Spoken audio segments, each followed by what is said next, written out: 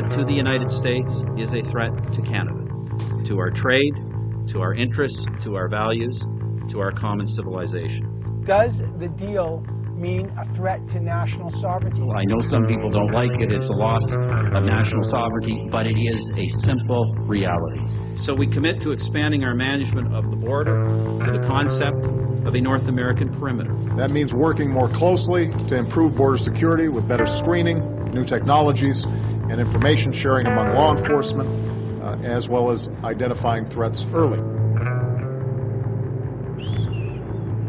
Hello everyone, this is Dan Dix reporting for Press for Truth.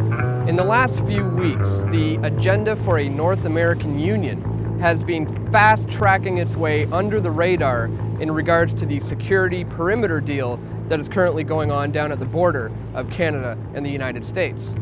This is precisely the deal that was outlined by the Canadian Council of Chief Executives and the Council on Foreign Relations back in 2005 when they released their document titled Building Towards a North American Community.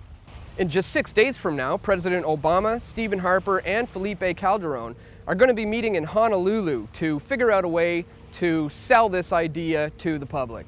Officials say the two leaders will launch formal negotiations to make the flow of people, goods, and services much easier while enhancing perimeter security. Sources say the leaders want negotiators to conclude a sweeping deal within the year. It would mean joint border inspection facilities to speed up the movement of goods, the relocation of U.S. food inspectors at Canadian plants and vice versa, greater sharing of intelligence, and harmonizing regulations on everything from food to manufactured goods. This deal will no doubt pave the way for the NAFTA superhighway, which is currently under construction. The Canadian hub of this trade corridor is called Centre Port Canada, and it is located in Winnipeg. Some of the things that are going to be called for in regards to this deal is real-time tracking of all travelers through your enhanced driver's license, which now contain a radio frequency identification chip. There have also been reports about the Americans monitoring the border with military Predator drones. Well, you've probably seen one of these in the news on some military mission in a country far away. The United States uses remote-controlled aircraft to patrol part of the border with Canada as well. But as our Red Sharon discovered, these Predator drones are expanding their range in a big way. They could soon be conducting 24-hour surveillance from coast to coast. The Americans focus on security and the Canadians focus on access. So now, the two sides are trying to figure out how they can have both.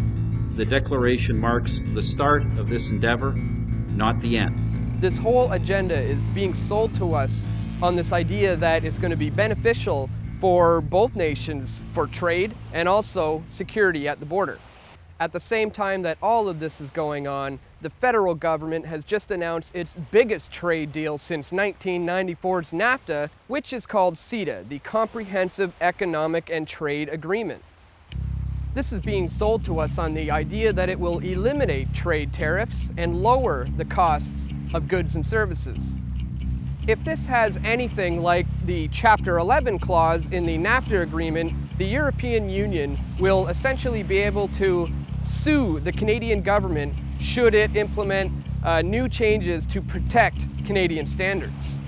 NAFTA, the North American Free Trade Agreement, was set up to fail, and there is no doubt that the CETA deal will also be set up to fail so that they can introduce this idea of the European Union and the North American Union joining together into a transatlantic union. Globalization is and always has been the problem. Let's not forget, it's all about problem, reaction, solution, or order out of chaos.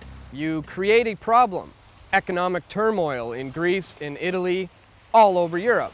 You then generate your desired reaction, which is often, this is unacceptable, what are you going to do about it? And then you offer your solution, the centralization of power into fewer hands.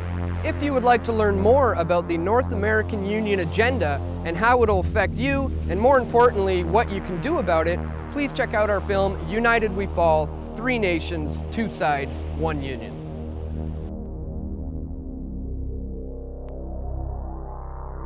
Our economies now are very integrated. Our societies are growing increasingly integrated.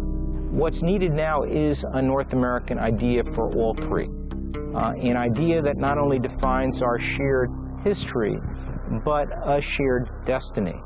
Will there be a North American Union? Do you believe there will be a North American Union? I would hope so. It is the merger of the United States, Mexico, and Canada into one super country. I had the idea, the inspiration to call it the Amero. The Amero is the proposed new currency for the North American community. That sounds an awful lot like a North American Union to me. Canadians are saying no to the North American Union and yes to Canada's sovereignty. I find it amusing when people put sovereignty as in a kind of crystal jar and say, well, this is the ultimate. Canadians, Americans, and Mexicans will lose their sovereignty. The Europeans have thrown sovereignty out the window. Maybe national sovereignty is not such a good thing. To understand what's happening, we should look at what has occurred under the Security and Prosperity Partnership. These three guys are ops, everybody! It was implemented in a manner that closed it off to public scrutiny. And the only people who were invited into the room were the largest CEOs of the largest businesses in the three countries. Our country is being defined and shaped by corporations. It's not going to stop at the North American Union. It's going to be one further step along the road to one world government. We need a world of shared global rules, founded on shared global values. It is a big idea, a new world order. New world order, one world government. One world government. Right now, there's a war on for your mind. We are losing our nation before our very eyes. People are slowly beginning to wake up to the fact that the fourth estate has simply not done their job. The people will resist. The people will stand up against them and not tolerate their power grab for the whole world. All it takes is for enough people to step out of the system to cause a crash. It is just a conspiracy theory. Who cares if they call you conspiracy theorists? This is the truth. You guys are my family. You guys are my friends. You guys are my companions in this info war. I personally think it will come.